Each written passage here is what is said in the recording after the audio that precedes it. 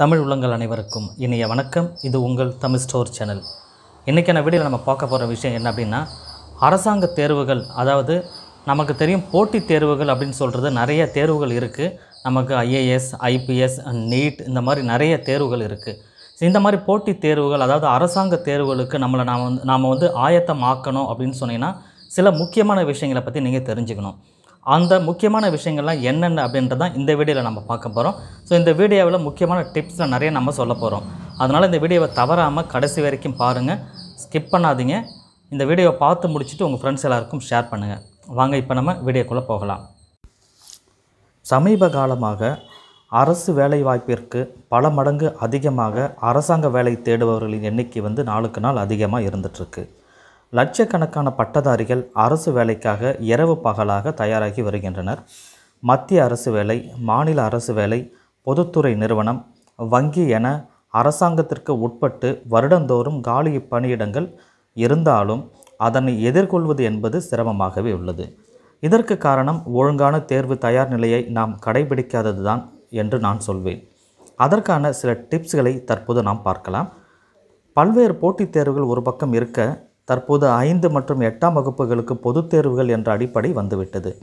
இப்படிப்பட்ட சூழ்நிலையில் நாம் நுழைவுத் தேர்வுகளிலும் அரசு பொது தேர்வுகளிலும் நல்ல மதிப்பெண் எடுத்தால்தான் நினைத்த வேலையில் அமர முடியும். கல்வித்துறையில் முன்னேற அதிகமாக மதிப்பெண் எடுப்பது கட்டாயமாக்கப்படுகிறது. அரசு வேலைக்கு தயாராகிறோம் என்றால் நாம் முதலில் செய்ய வேண்டியது வேலை வாய்ப்பு குறித்த அறிவிப்பினை பெறுவதுதான். இன்றைய நவீன இன்டர்நெட் யுகத்தில் அனைத்து தகவல்களையும் தெரிந்து கொள்ள பல்வேறு செயலிகளும் இணையதளங்களுமே போதுமானது. அது மட்டுமன்றி ஆன்லைன் விண்ணப்ப படிவங்கள், விண்ணப்பிக்கும் முறை, விண்ணப்பிக்கும் இணையதளம், விண்ணப்பிக்கும் கடைசி நாள் என அனைத்து தகவல்களும் ஒரே இடத்தில் கிடைக்கிறது.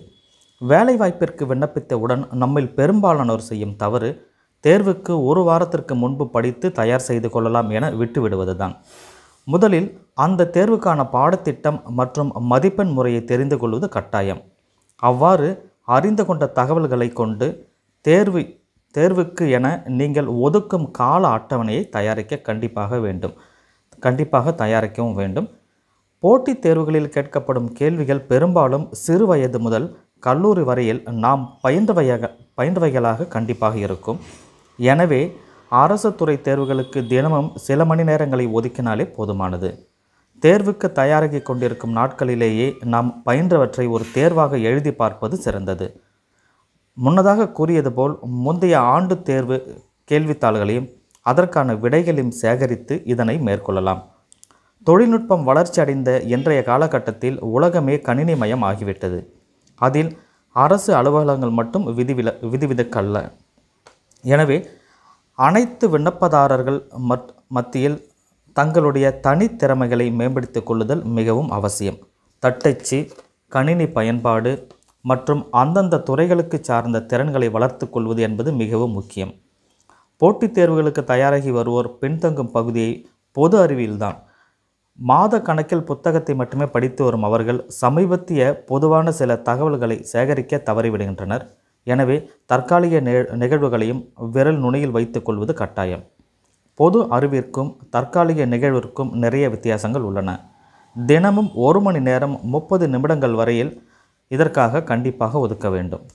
குறிப்பிட்ட சில பணியிடங்களுக்கு பல ஆயிரம், பல லட்சம் பேர் போட்டியிடும் நிலையில்தான் தங்களுக்கான மன வலிமையை பெற்றிருப்பது மிக மிக அவசியம். தேர்வு அறையில் 2 அல்லது 3 மணி நேரத்தில் தாங்கள் தயார் செய்தவற்றை எந்த பதட்டமும் இல்லாமல் வெளிப்படுத்த வேண்டும். எத்தனையோ பேர் இந்த திறமையை வளர்க்க தவறிவிடுவதால் தோற்றுவிடுகின்றனர். UPSC போன்ற போட்டித் தேர்வுகளுக்கும் மேலே குறிப்பிட்டுள்ளது போல் பொருந்தும். அதில் IAS ஆக பட்டப்படிப்பை முடித்திருந்தாலே போதுமானது. அடுத்து IAS தேர்வுக்கு என்ன படிக்க வேண்டும் என்பதை UPSC பாடத்திட்டத்தில் வகுத்து தருகிறது. அதை பதிவிறக்கம் செய்து கொண்டு படித்தால் வெற்றி நிச்சயமாக உங்கள் கைவசம். பொதுவாக IAS தேர்வுகள் உள்ளிட்ட தேர்வுகளில் முதல்நிலை, முதன்மை தேர்வு என 2 கட்டங்களாக தேர்வுகள் நடைபெறும். இதில் முதல்நிலை தேர்வு 2 தாள்களை கொண்டிருக்கும். இந்த தாள்கள் சரியான விடைகளை தேர்ந்தெடுக்கும் வகையில் இருக்கும். முதல் தாள் ஜெனரல் ஸ்டடீஸ். இது பொது அறிவை சோதிக்கக்கூடியது. முதல்நிலை தேர்வில் தேர்ச்சி பெற்றால் மட்டுமே அடுத்த நிலையான முதன்மை தேர்வில் பங்கேற்க முடியும். முதல்நிலை தேர்வில் எவ்வளவு மதிப்பெண் பெறுகிறீர்கள் என்பது உங்களுடைய ரேங்கிங் பட்டியலில் கணக்கிடுகிறார்கள். திறனறிவு தேர்வில் 33% மதிப்பெண் பெற்றாலே தகுதி பெற்றுவிடலாம். படிக்கும்போது சிவில் சர்வீஸ் போன்ற அரசு தேர்வுக்கு தயாராவது தவறில்லை. ஆனால் முழு நேரத்தையும் அரசு வேலைக்காக என ஒதுக்கிவிடாமல் இருந்தாக வேண்டும். பள்ளி கல்லூரியில் படிக்கும்போதே செய்தித்தாள்களை படியுங்கள்.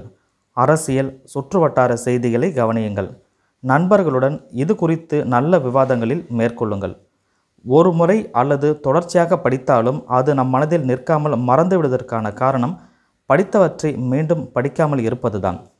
இயல்பான மனப்பாங்கில் படிக்கும்பொழுது 24 மணி நேரத்தில் 70% பகுதி மறந்துவிடும் எனவும், ஒரு வாரத்தில் மீதமுள்ள 50% மறந்துவிடும் எனவும் உளவியல் வல்லுநர்கள் கணிக்கின்றனர். எந்த ஒன்றில் வெற்றி பெற வேண்டும் என்றாலும் அதில் கண்டிப்பாக ஆர்வம் கொண்டிருக்க வேண்டும். படிக்கும்பொழுதே ஆர்வத்துடன் படித்தால் தேர்வின் போது வெற்றி என்பது நிச்சயம். மேலே குறிப்பிட்டுள்ள அனைத்தையும் மனதில் வைத்து எந்த ஒரு போட்டித் தேர்வு இருந்தாலும் வெற்றியடைய வாழ்த்துக்கள். தேங்க்யூ.